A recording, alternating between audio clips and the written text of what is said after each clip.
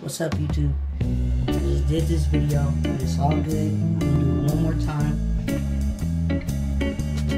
And iPhones. Anyways, I'm just gonna give you guys a rundown real quick. I know it's been a minute. I was waiting for my wolf to kind of get to a point where you can see what I've been doing. I'll do a quick spin around. I'm gonna show y'all what I've been working with, and I'm a comb. As you already know, this is a session, right? But I'm a comb while we're talking, and we're gonna get this show on the road. I'll be coming with this comb. Don't trip. I still got this comb though. Hey, even in the crack, I still use it. I'm not gonna replace it just for the crack. I don't know how that happened, but I'm not replacing it. Diane 8159. Diane 8119. I shower brush every day, and just with the water. Sometimes I'll have a co-wash session, and this is what I use for that. This co-wash, for me, when I co-wash with it, it works really well because it does help control the frizz and make my hair lay down pretty smooth. And I don't use too many. I held it there that long so you can read the description for yourself. But I don't really use too many products right now.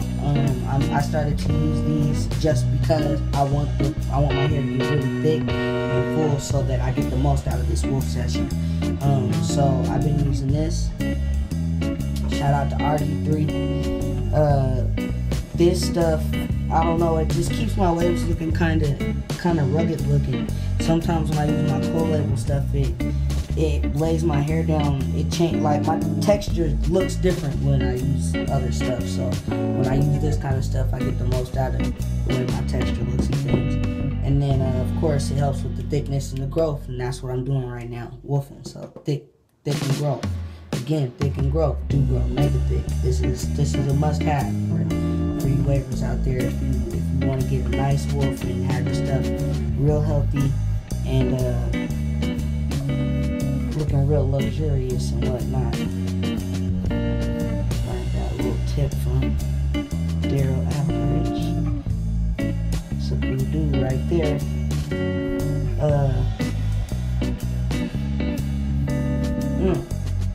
Mane and Tail. Jihan. He hooked me up with this to try out one time. I still use it. It's good. Mane and Tail, if people don't know about Mane and Tail is old school, man. They got shampoo and conditioner. If y'all wanna see a great example of people who 9 times out of 10 grew up using it, they grew up on a horse farm. Horses use Mane and Tail shampoo and conditioner because it can be used for humans or whatever. It just keeps your hair thick and healthy. Like, it's good for your hair. It's good for hair. And Real and Chance from that show they had, Real Chance to Love or something like that. But I promise you, I bet they use that on the farm. Anyway, it works for me. I use these 3. Just a little bit of each, and after my session, I've been doing that for about 3-4 days now. So tonight might be like the 4th night, but it's cool because I don't do much and it's not greasy, so I like that. And then I have my own water that I mixed up. As you can see, you got a little layer of oil, so it's this cool little yellow color when I mix it up. But it's just a tiny bit of this conditioner, tiny bit. Mainly for the smell, I like how it smells. And then black castor oil, the coconut edition, and king oil, water. Shout out to Cold Label. And my team Cold Label. Shout out to y'all too. So, we're gonna move that out the way. I'm gonna go into a little session, you know, so that you guys can see what it's looking like.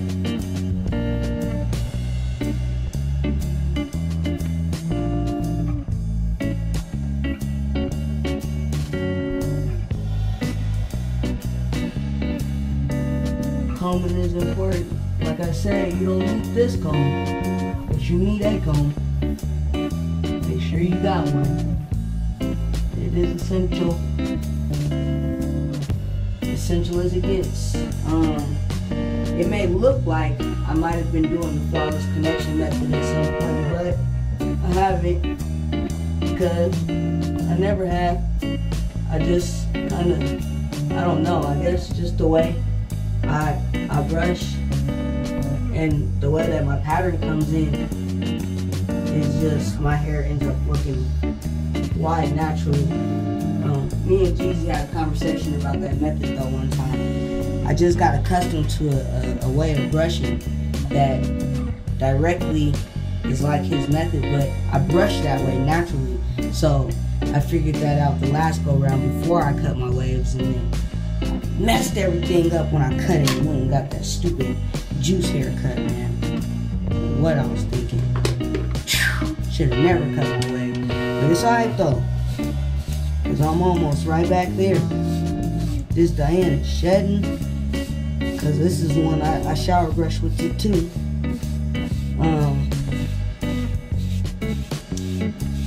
I like this brush though.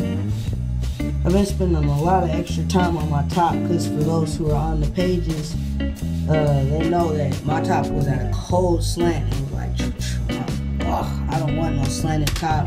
It's just not appealing to me. I don't like the way it looks, man. So I'm trying to shift it back to 360 top with my slanted back like it used to be. And I'm 3 weeks deep into this whoop. I think this is my 3rd week right here, so it's going real nice. And I cannot complain, I'll tell you that. It's going good. I want to shout out the Royal Court winners, and of course the Wave Builder King for this month, Randy Parker. And I only know that because I finally caught the end of the running. But my homie's going hard though, man. So RG3 needs to snatch this title up this time. And that's a well-deserved title. But it is what it is. We all gotta grind hard for it. Ain't no fact. A mirror is important too. Y'all ain't got no mirror. It's something that you definitely need. I don't know how you could be away from no mirror at this point. I mean, you can. Muscle memory. I got a pretty good muscle memory, but I prefer the mirror. I can see exactly what I'm doing. Make sure I ain't creating forks and basically like hindering my progress. I try not to brush my waves up the top with that hand, because that's what seems to keep slanting everything. The only way they look like they're coming in straight again is if I brush with the other hand. Now, I just throw a little bit, start with this.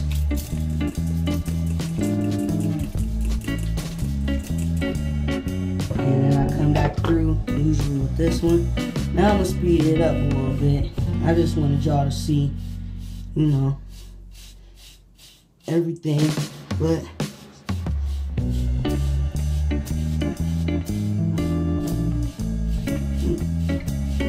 get this thing brushed up. And I'm really not the type of person who brushes all day. I just brush every day.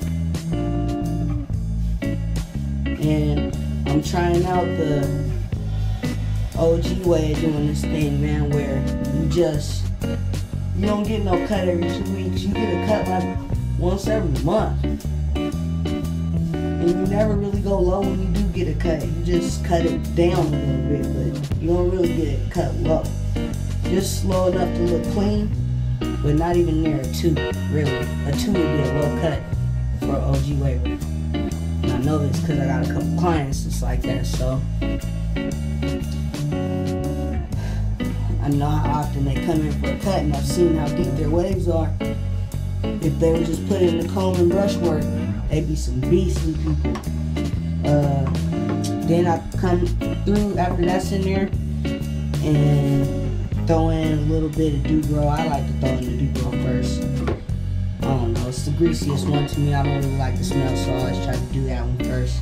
Get it out the way. Not too much, just a little bit. Enough for it to look shiny, and that's enough.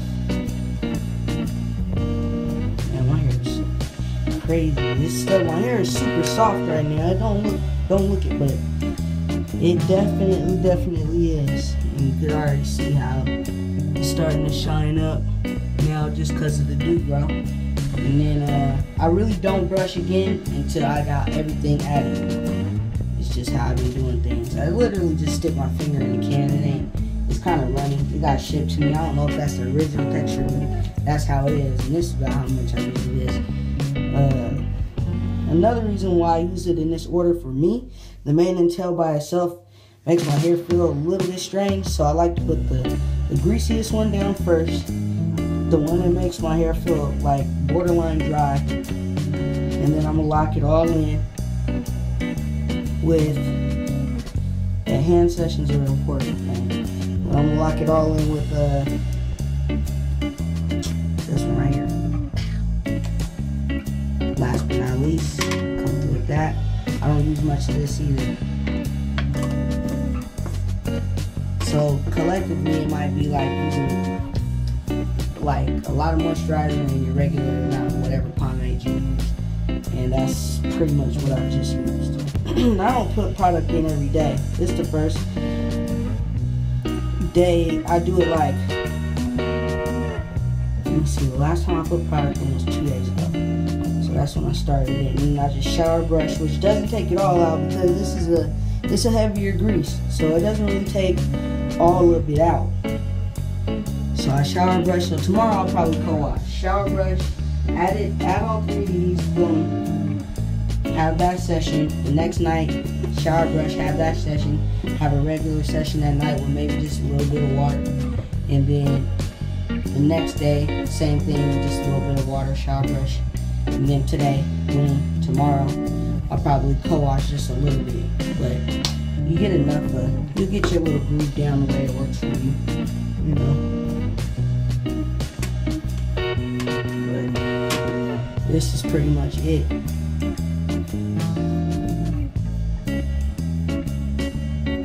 This is it, man. Comb through that.